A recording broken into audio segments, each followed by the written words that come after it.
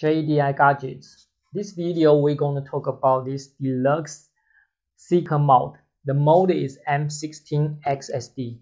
So I have been using this mouse for almost 3 months. So I'm gonna share with you my using experience with this mouse and also some little complaints. So let's get started with the design. The design wise, first is the main craft is improved a lot compared to the previous M16DB. Like the gaps between materials and the material itself, the texture makes me feel comfortable. I like it very much, especially like during summer. I feel this mouse is finally usable. Like for myself, like my hand is a little bit easy to get sweating. Okay, next one is the mouse actually has a little screen on top, like this area. Maybe you can see it. It's white color. It can show the DPI value and also the connecting mode, like 2.4G or Bluetooth, and also shows the battery value. And this area it has a colorful lights, seven colors, I guess. So once your mouse is on like this, the color will turn off to save the battery, and once you move away your hand, the color will show up. But it's a weird design, you know. When you're using mouse, you're always like this. You're holding the mouse, so you can never see the light. And when you move your hands, you're actually going away, right? So you cannot see this light anyway, unless you intentionally want to see the lights like this. Put it like here, okay, like this. You can see. So anyway, it's a weird design for me. The other thing is that it has you know, exchangeable cap on the back, so you can pull it off. You can change it with this one, but I never use this one a single time. So why? Because it's gonna make the mouse heavier. This one, it has holes. It's much lighter. When you put it on, it's easy, or it's more friendly to my sweating hands. Okay, the next one will be this wrist. I feel it's useless. It looks nice, right? Like this, has support to your wrist, but the thing is that when you have this thing on, you feel weird, and I don't feel comfortable to move it around, so I never used it a single time. It's just for video purpose, so go away. What else? It has you know, USB transmitter hole, so when you travel or you want to take it with you, sometimes it's easy and you won't lose your USB transmitter, which is great. Weight wise is 129 grams. Actually, it's quite heavy for a mouse. It's even a little bit heavier, 1 gram heavier than Logitech MX Vertical. So yeah, anyway. So the next one will be the function. The function wise, let's talk about DPI first. By default, it has 5 sets of DPI you can choose, and you can set the value in the driver, the software. So, and each step you can add 100 for the DPI. Like you can set one, for the step 1 you set like 100, and step 2 you can set like 200 or 300 or 400. So you can add 100 at a time. You can set by default like step set 1 or set 2 as by default DPI. So every time when you turn off and turn on the mouse, it will go to the by default set of DPI. And when you switch in between different devices, it will always start with the by default DPI setting, which is great because the previous M618 DB, the DPI cannot change. No, you cannot change the by default DPI. You cannot change. So every time it goes to like 1600 or I don't remember. So it's quite annoying anyway. The other thing is that in the software you can actually set the DPI up to 7200, which is quite crazy, but it's actually unusable. So that means the mouse is like losing control when you set the DPI that high. It's actually getting, you know, it's not follow your hand, let's put it that way. So I never use that. So just use the highest up to 4000. That's the physical maximum DPI supported by this mode. Okay. Next one will be the connection. It can connect to like 4 devices. One is by USB cable. The second one will be 2.4G wireless connection, and the 2 Bluetooth 5.0. The official document says one Bluetooth 5.0 and one Bluetooth 4.0, but when I connect to the computer, it both shows Bluetooth 5.0. It is a bonus, or I don't know. Anyway, next one will be the battery. It's building 1000 mAh battery, but you can only use it for 2 weeks. This I have to complain. You know, Logitech MX Vertical has a 500 mAh battery. It can use or last for 1 to 2 months, and the Rappo has the ergonomic mouse I bought. It's actually has a built-in 800 mAh battery, and it can lasting I think at least 2 months. So I don't know why. I just don't know why. Maybe because the lighter is different. I don't know what.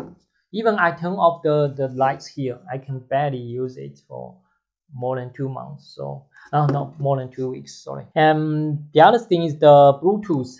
When you're using on the Bluetooth mode, you can use it, I would say, but I don't feel it follow your hand as quick or as fast as Logitech MX Vertical. So I feel a little bit delayed, but not that much. I can feel it anyway.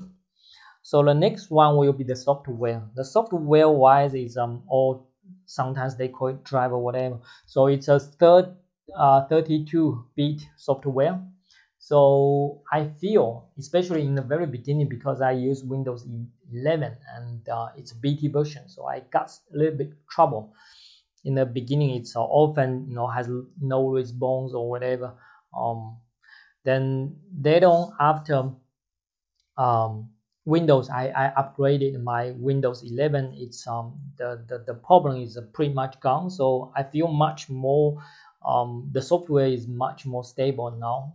It won't die automatically or whatever. The other thing is that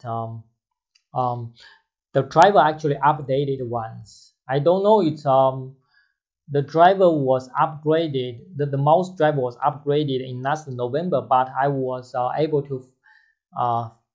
able to find it maybe in the past 1 or 2 weeks. So I don't know why, but they upgraded the firmware of the mouse and also the software itself. And the other thing is that when you're using it on the Bluetooth mode, you cannot connect the mouse to the software.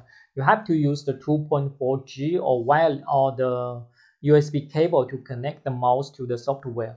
But the good thing is that when you make some change on the mouse, maybe like you change the DPI setting or you change the mouse function, actually this mouse can memorize it, and when you're changing a device or connect to a new device, the setting is actually there. It doesn't rely on the software, so which is quite good. Like even Logitech MX Vertical, when you we make some settings, like you change the DPI or you customize some buttons function, you have to use it with the software. So this is good stuff. The other thing is the customized option is too little. I would say too limited compared to MX Vertical Logitech.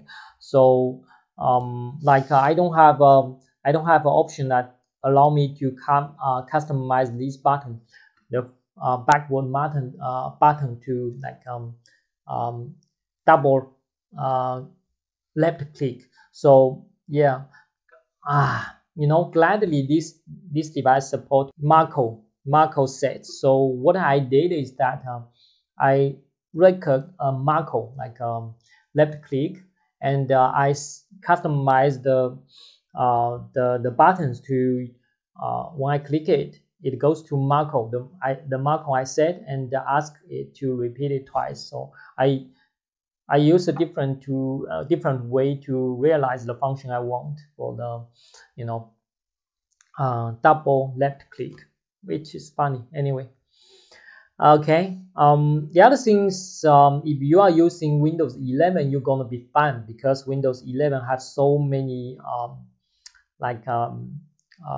shortcuts, so you can actually set up the other button work with the shortcut. So this driver allow you to customize the mouse, like Control plus W, those kind of things, which makes it now useful for me. Usable is not useful, is usable for me anyway. The last thing is that you can actually export the setting if you want to use it in a new device, and you can actually import the settings you have in your previous computer, which is nice. So the last one will be the summary. I feel the battery, first complaint will be the battery. I mean, it only lasts 2 weeks, and like Logitech is more than 1 month, or sometimes maybe 2 months. The next thing is that this mouse actually is not cheap. I mean, if you go to Amazon, you can find the price is just probably like $20 gap between MX Vertical, so it's a quite expensive device actually. And then what you got, this mouse has the same price level pretty much as Logitech MX Vertical, but the software is not compatible. It's not even compatible with Apple, so don't even mention about Logitech. Logitech will launch the Logitech Option Plus, which supports Windows 11. So I mean, so a lot of things to do, but physically this mouse is quite nice. As I mentioned, the texture and the gaps between the joint between different surfaces is quite nice. And next thing is I have a big complaint about this horizontal scroll. It's useless. Actually, it goes opposite. It adds the makes the mouse much heavier. Next thing will be this thing. I feel it's useless. Not only like it's useless, but it also creates problem, because when they want to add this wrist support, it actually they cut it here. You know, if you can see here, they made a cut here. What's the problem with that? So when you hold the mouse, then your pinky finger will feel supportless. When you put it here, it's not comfortable. You know, it's a line here like this. You're actually the finger, pinky finger actually is touching this line here. So if they don't use that stuff and make it connected with the, you know, like this, naturally it won't have this line here. So your mouse will, no, your pinky finger will feel much comfortable, like Logitech MX Vertical. Okay, and this mouse is heavy. It's actually quite heavy, even heavier than Logitech MX Vertical. I still feel it cannot replace Logitech MX Vertical, or it is not compatible with Logitech MX Vertical, and the price is not cheap, and you use it, you don't feel that comfortable with the software, and yeah, but I still feel it's a nice mouse, especially compared to the previous M618DB, but the price is more than double. So I mean, it actually, I use this mouse and the Logitech MX Vertical half and half, because somehow it fits my hand quite nice. It's slightly shorter than MX Vertical, so I feel sometimes I can still hold it nicely. So, but I think Delux can do some deduction, like remove this horizontal scroll, and maybe these lights, I don't know, maybe they can make another version, remove these lights, but keep this tab with hole, so it's gonna be much better for the people like myself with sweating hands, and they did some treatment here in this area, makes your thumb comfortable, which is nice. Another thing they can do is, like I mentioned, they don't need to design something with this. This is, I bet 90% of people won't use this. So if they don't do this, and they can feel those like this area, that they don't cut it, they don't cut like this, right? They extend to the bottom and make it a joint naturally, then it's gonna makes you feel much comfortable. So yeah, the thing is that I think can definitely make it make this mouse better by changing some of those designs. the looking is quite nice, especially like on top it has this curve, makes you, it's not like that sharp. I feel actually it's a looking mouse, but they might want you to add too much function to this mouse, so actually make it goes to the opposite. And yeah, anyway, so I hope you like this video, and if you do, I hope you can do whatever you want to do. You can even dislike anywhere I can see it, so others cannot see it as well. So yeah, I think that's all for this video. I'm keep looking at this because I cannot memorize all of them, and yeah, that's it. Okay, thank you very much, and I hope I can see you in my next video. Thank you and bye. One of those things I forgot to mention, which is very important, is the cable. The cable is one of the best cable I've ever used for a mouse, because it's so soft. So if you use it as a wired mouse, you don't feel like any trouble. You don't feel this thing actually drag your mouse at all.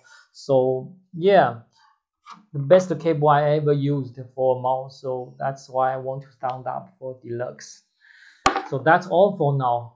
I promise that's all.